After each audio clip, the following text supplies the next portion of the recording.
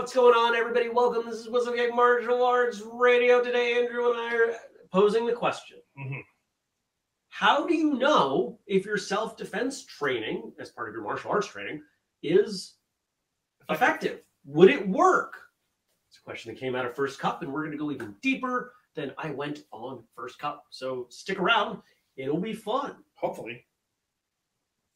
We usually do a pretty good job making it fun. It'll be fun for us anyway. Yeah. Doesn't matter if you have fun. We have fun. And that's all that matters. Yeah. Forget you guys. But don't forget you guys. Just kidding. Because we don't actually mean that. I want to thank you for coming by. We appreciate you. After all, if people didn't watch, because this one's in video as well, or listen, we would just be two martial artists hanging out, having a chat about martial arts. Which would be cool. Which is pretty much exactly what we do on when Thursday we're not being episodes. recorded. Yeah. That's pretty much what we do when we're not being recorded. Really the same thing. How many times have we been chatting about whatever and you've thought, because I know I think it all the time, this could be an episode. Oh, and I'll be like, oh, let me grab my phone and make a note to remember, like, let's do an episode on that. Nice. Remember, if you want to support us in our mission to connect, educate, and entertain, and grow and spread martial arts throughout the world, lots of ways you can help. Patreon.com/whistlekick. Buy something in the store at whistlekick.com with the code podcast15. If you want the whole list, which gives you all the free stuff, the paid stuff, the easy stuff, the less easy stuff, whistlekick.com/family, and we update it weekly. We even sprinkle in some exclusive content, fun stuff that you're not going to find elsewhere, just to give you a little bit more incentive. So for those of you who do that, thanks. We appreciate it. Reviews, ratings. We're going to be recording a Q&A episode next, and that's where those reviews come into play. Mm-hmm. Yeah. So, anything else for the intro? Nope. Okay. So for those of you who don't know, we do a morning show. We have, to my knowledge, the only traditional martial arts morning show. Streams live, 6:30 a.m. Eastern Mm-hmm. from that couch, right there, same gear. And I have my first cup of coffee, kind of looks like this. Sometimes it's in this First Cup with Jeremy mug. That's the one I used this morning. It's empty. It's set decoration. You ruined the illusion. Why would you do that? Well, because you just told them this is a dirty cup. It's true. I did. They're like, Andrew's drinking from the same cup Jeremy used. I could have washed it in between. Okay, that's fair. You could have. I could have. I didn't. I rinsed it. It's empty. Because I'm going to use it tomorrow. That's fine. This is so real right now. Like, this is very real. And on today's episode of First Cup, we tackled a subject that came in yesterday. How do I know if the self-defense I'm doing is working? What am I supposed to do? Go out and start fights with people? That seems like a pretty terrible idea. Yeah. I could go into competition, but that's not quite the same. Quite often, we train at schools where our instructors say, you'll be fine. I've given you the best stuff. But how do we know? And I think it's a pretty important question. And I think that the earlier you are in your martial arts journey, the louder that question may be. Yeah, I would agree, because you don't know what you don't know. You don't know what you don't know, but there is an awareness that there's this whole pile of stuff that is so foreign to you that you can't even ask the questions. You see, for example, the way a long-term martial artist may move. Mm-hmm. And you might not even have the words to describe, maybe they move so smoothly, but what does that mean, right? So you're like, there's a gap between here and there, and I understand that at some point when I'm closer to there, things will be better. It'll make sense. But is there a tipping point? Yeah. Where on this journey am I less likely to have my head smashed in if I mugged on the street? Yeah. Which is a pretty relevant question, because while I would suggest that most people don't start martial arts training specifically for self-defense, I think it's on everybody's list. Yeah. It's somewhere on the list. I think it would be rare to not be there, not be on there ever. Yeah. The idea, I'm going to do this thing and it's fun. It has all these benefits. And on top of it, if somebody tries to hurt me, I'm more likely to survive. Mm-hmm. I think that's, it's on most people's lists somewhere. So it's a reasonable question. Yeah. Because every other aspect of training, is it fun? How do you test it? Did I have fun? Mhm. Yes. Yeah. Health. Okay. Did I maybe lose some weight, or am I getting stronger, more flexible? Much easier to define. All those things are good. Yeah. Yep. Easy to say. When I do this, it doesn't hurt as much, or this, or whatever. Pretty clear. Technique, I know this form better than I used to, whatever. Yep. But the self-defense one, how do you pose those scenarios? How do you test that? What's the litmus test? What's the determinant where you can say yes or no? Yeah. And I think, going into this, I will state that I did steal this from Ian Abernathy, but I don't even like the term self-defense. It implies that you are already in an altercation and you have to defend yourself. And Ian Abernathy uses the term self-protection, which I think is a better use of what we're looking for, because is it sometimes the case where you will be defending yourself? Someone is attacking you or mugging you. Yes, then you are defending yourself. But I think some of this training has to do with protecting yourself before you get to that situation, right? Being aware, we've talked about it before, not sitting with your back to the door. As you're walking down the street, you're constantly looking, like that stuff is self-protection. I do think what we're talking about right now is specific techniques. Will they work in an altercation, which is kind of defense? But as a general rule, I don't like to use self-defense. I prefer self-protection, and that's why. But when we get into, will this technique work if I am mugged? Honestly, the only way to know is if you're mugged, in my opinion. The only way to know whether what you're doing is really effective is to actually have used it with a person that is not compliant. Everything else is an approximation. And you can get close, but you can never get there. It's the same reason that you can never mimic the full intensity of, let's say, team sports in a practice. You can, if you've got a basketball team, you can cut the team in half. They can scrimmage, they can play, you can scrimmage another team even. But if it doesn't count, if in quotes, if it doesn't go on your record, if it's pro level, if reporters aren't there observing, it's not the same. Yeah. And we know this because some of us perform better or worse on tests, maybe academic tests or martial arts rank examinations, or some of us do better in competition than we do in class. Others don't, right? The fact that so many of us have that difference given the circumstances is simply proof of what I'm trying to say. How many people sing better in the shower? All of us. Nobody's there to listen, so we must sound better, right? Oh, is that why? I thought it was the acoustics of the small space. I don't know. But the point is the scenario, the situation you're in is different, and you react differently because of it. I mean, we say this jokingly, the singing in the shower, but it's true. You are in a different environment, and so your body will react in a different way. I mean, your analogy of like a basketball team scrimmaging against another team, like that's probably the closest you can get. Even though it doesn't count, the other team wants to win, right? And they're going to fight hard to win, as opposed to taking your own team and splitting it in half. The other team that you're playing, the other team in quotes, are people that are on your team, really, right? So they're not going to be necessarily as aggressive with you as a player because you're friends, right? It's just not going to be the same. Right. Now take that example of scrimmaging another team, and then let's pull it back. If you and I are on different basketball teams and we are scrimmaging, and we know later in the season we will likely meet again, and then it will go on our team's record. Yep. It'll be, quote, real at that point, yeah.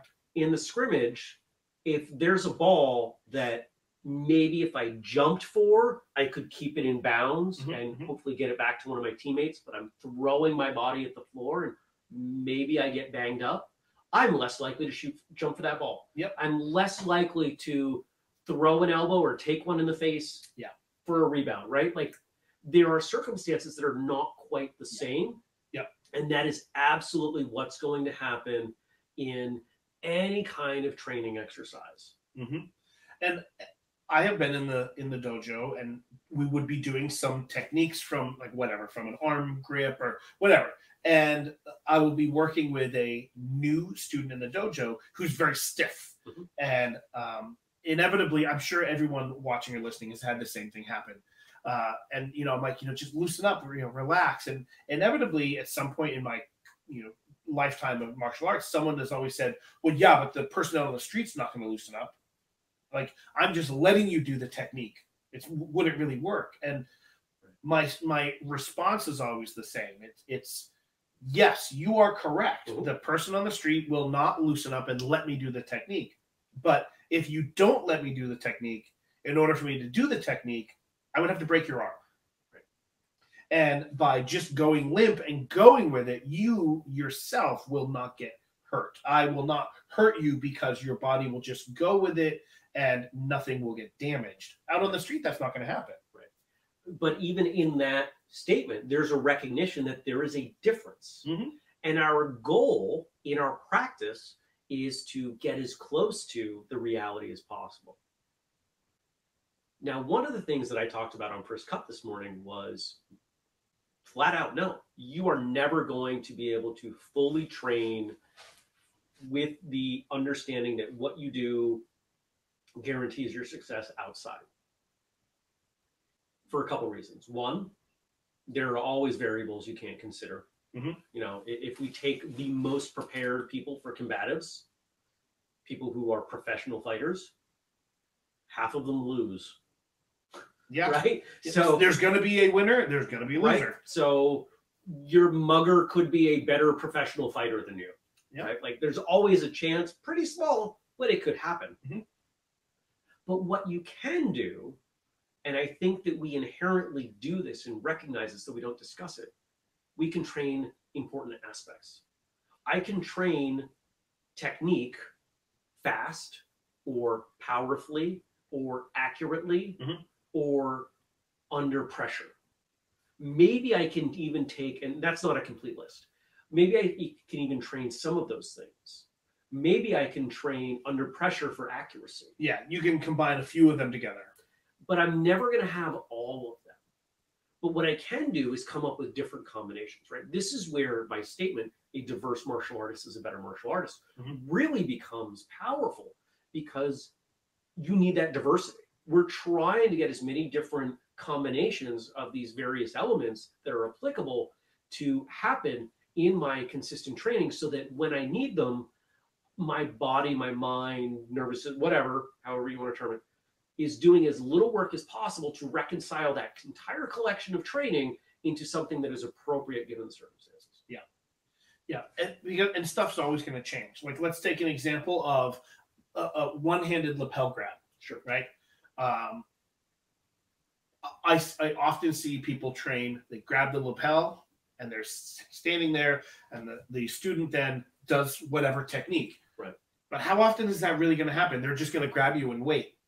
Right? They're gonna have some momentum coming into you. They're not going to be moving. You're going to be potentially off balance because of that, and so they're grabbing you to an end. Maybe they're trying to punch you in the face. Maybe exactly. They're grabbing you and trying to throw you this way. Maybe they're going to grab you, pull you in, and wrap the other arm around. Like, there are a lot of circumstances. Yeah, exactly. Some schools train closer to that. Mm-hmm.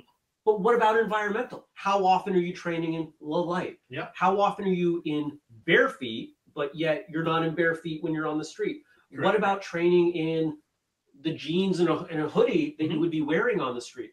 What about training on snow and ice, right? Like, there are so many concerns. If we were to make a list of all the things that could negatively influence your altercation, your altercation, and unsettle the training that you have, it's a long list. And the reality is, I don't care what school you're at, no school is doing that. There are too many variables. Correct. That's why I feel confident making that statement. There's just no way. If you look at it closely enough, there are a near infinite number of possibilities And in any given circumstance, there are going to be so many, Mhm.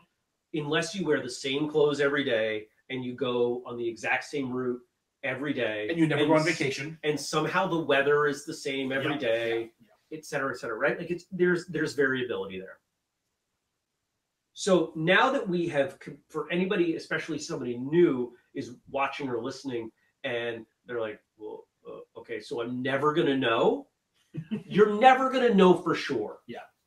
But we can get you close. So how do we get close? And I think it's what we just said. You got to mix it up. Yeah. If you are going to tout your school as teaching self-defense, there has to be some aspect of changing your training for more realistic expectations for what's really going to happen. Mm-hmm. If your school never wears shoes during training, you're setting your students up for being, if they are, God forbid, attacked on the street, not being able to not as effectively do the technique to the level they're used to, because there's a variable that's weird for them. How many of us wear flip-flops? How many of us train in flip-flops? You ever tried to run in flip-flops? It's terrible. So interesting, fun thing I mentioned a few episodes ago, when I was in Jamaica for a week, a number of years ago, I told my students that I was still going to train every day and I was going to perform kata every day during vacation. And so I videoed myself on the resort doing a different kata in different locations. It was beautiful. It was great. One of them was on the location that I wanted to do was on the pier going out onto the water, which was old weathered boards and sticking out. And so I didn't want to do it barefoot because it was the chance of getting splinters was very high. Yeah. And so I wore my flip-flops. Doing my kata in flip-flops was very difficult. Not the same. Absolutely. Very, very difficult. Your balance has to be directly down. Yep. When you do kicks wearing flip-flops, you have to take your toes and have them go the opposite direction than you're used to, so you don't throw your flip-flop off. It's very different. But I, during the summer, wear flip-flops quite a bit. So it stands to reason that there's a pretty solid disconnect between your training and the place you would be operating from, given a circumstance in the summer. Exactly. Right? Yep. And maybe this is a Billy Jack moment and you kick your shoes off. Yeah, perhaps. Watch out if he takes and luckily flip-flops are easy to do that with, right? For sure. And if I was ever to get into an altercation wearing flip-flops, I probably wouldn't care that I was wearing them, because I would still curl my toes the same way. The flip-flop's not going to get in the way too much. But the point is, it was different. And this is where, we pointed at flip-flops, but people point at high-heeled shoes. Yeah. Right? Like there are or winter so boots. Many things. Oh. Yeah, we live in Vermont, New Hampshire here, at Whistlekick Central, Yeah. Winter boots, my big Sorel boots, by the way, best winter boots in the world. Just a little plug there for Sorels. But we're not sponsored by Sorel, but if they want to sponsor us, we will do all kinds of videos training in the snow. Absolutely. That you can laugh at. But like kicking in those, oh my, forget it. I'm not kicking any higher than the shin. Yeah, forget it. But if you are going to tout your school as we are a self-defense school, we train our students to be able to defend themselves out in the street, you have to change up your training to something that's more realistic. Now, we could try to make a list of all the attributes that you need. We hit most of them. You've got to be able to connect accurately. You've got to be able to defend. You've got to have some vision, perspective. You've got to have balance, speed. Yep. You've got to be able to operate under pressure there more. I don't think the list is so relevant. I think there are two things that we can say that I can say with confidence that in terms of scale make you much more likely to be successful in an unwelcome situation. The first we talked about, it's variability. The more a school mixes up how they train self-defense, self-protection, whatever you want to call it, the better. Yep. there may be somebody out there, yeah, but if you mix it up too much, maybe you're training things that are dumb and never happen. Whatever, fine. Okay. Maybe. But as a general guideline, assuming you are training things that are relevant in relevant ways, the more you mix it up, the better. That's number one. Number two, the fewer techniques you are training, the better. The number one issue I see with most schools who teach self-defense, self-protection, etc., is that they teach too many and too complicated of movements in that context. My philosophy is to not teach technique so much as to teach principles. Yep. The principle of the, we did a seminar this past weekend where we learned a lot of Aikido type movements, right? And the concept of, if you want someone to fall over, you get their weight in a position. I often think of it as a three-legged table, right? If you're 2 feet of your opponent or 2 feet of a three-legged table, you want their weight to be where that third leg would be, right? That's a principle. Like I teach, and then how do you get them there, right? And how you get them there is less relevant. The fact that you get them there so they fall over, right? Right. And you can teach that principle in a lot of different ways. The easiest one is to just kind of let people feel it, right? But if your way of teaching that is, here are 75 different techniques that unsettle your opponent's balance, how long do you have to train those to be able to remember them and to be able to apply them? Because most people under pressure are going to fall back on their lowest level of training, and they're going to do the one that makes the most sense to them. So isn't it better to just have a few techniques? In almost every case, yes. There are only a few circumstances that really matter. And as martial artists who enjoy training and technique, we tend to over prioritize unique situations, less likely situations. Right? The likelihood that someone is going to come out of nowhere from this angle and do a spinning back kick at your face is, it's not zero, but it's lower than the chance someone stands in front of you and throws a haymaker at your face. Yeah, it's negligible. Thus, we should condition the majority of our self-defense curriculum, because I see it as a very separate curriculum. I do as well. And it's a handful. Seriously, it's a handful of techniques to me. It's 5, right? I'm going to spend more time training that. I'm going to spend more time teaching that. I'm going to make sure that those techniques are useful in as many different circumstances as possible. Right?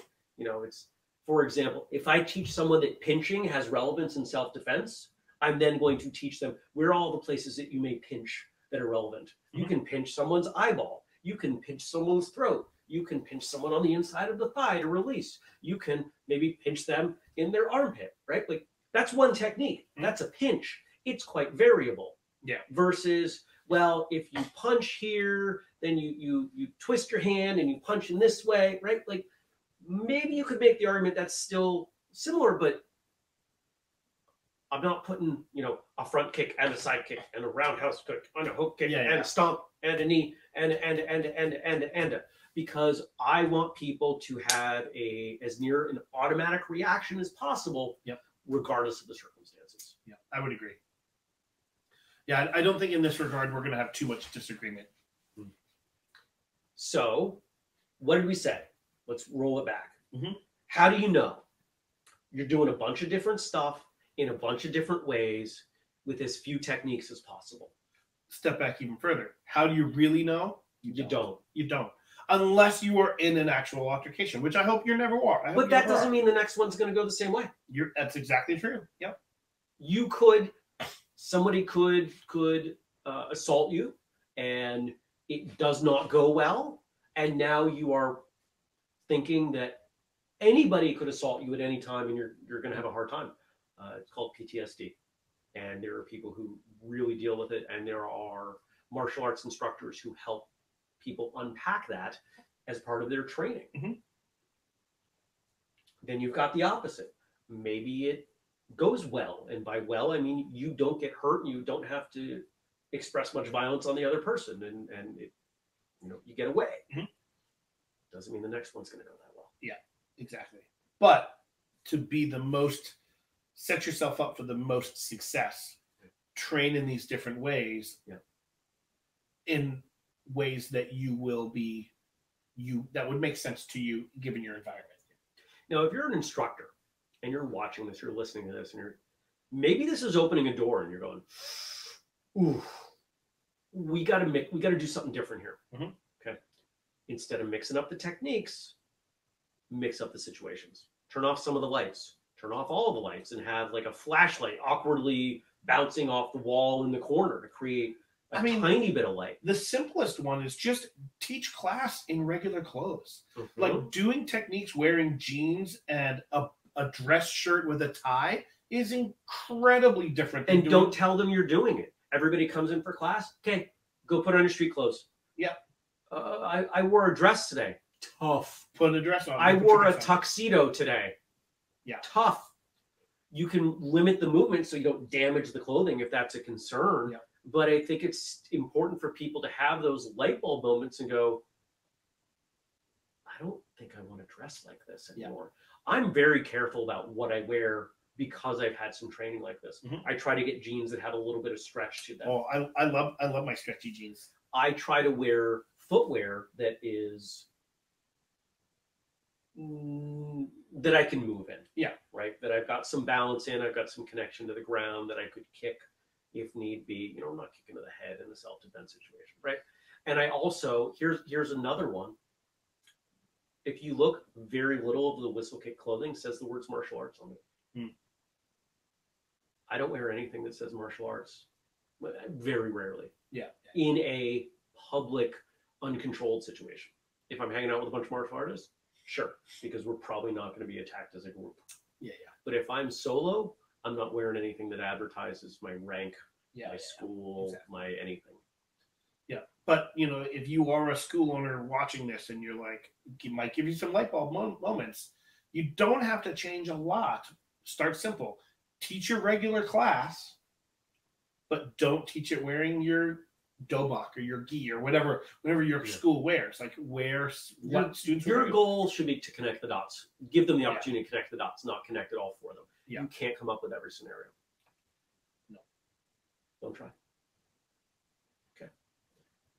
We good? I think so. All right.